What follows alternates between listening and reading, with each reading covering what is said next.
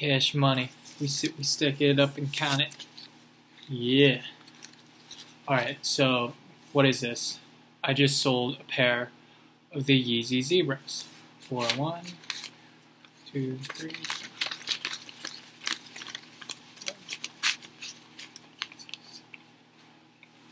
So that's it's too large right there. And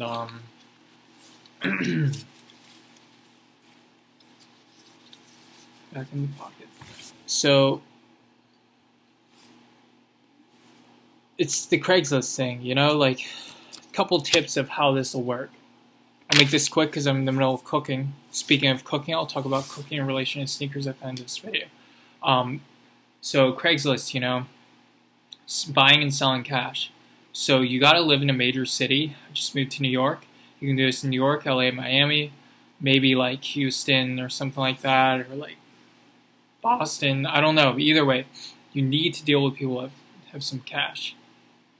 And you need to deal with people that are ready, because otherwise you can get screwed. This was kind of risky because I've gotten robbed before, but you know, I met this guy in a bank lobby, and he was taking precaution too. He saw the shoes, he verified they're cool, and then he went in the bank lobby, withdrew the money, and came out and met me there, and we made the exchange, and then we both parted ways, separate ways.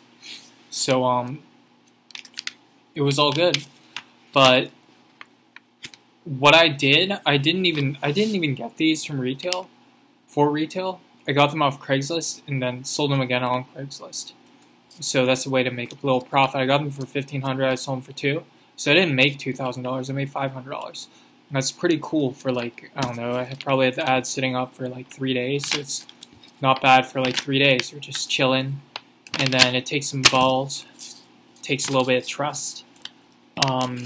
You have to kind of test that the guy's true to his word. You want to, before you meet him, get him on the phone. If he doesn't answer a phone, that's always shady to me. Second, build a little bit of rapport. You get a kind of feeling. If he's like too friendly, then it's shady. If he's like real standoffish, it's shady.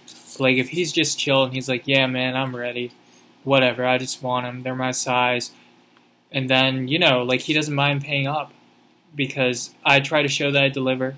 I try to show that I stay true to my word, and it works. You get these kind of clients. You get the big money clients, and you bet I saved his number, and he saved mine.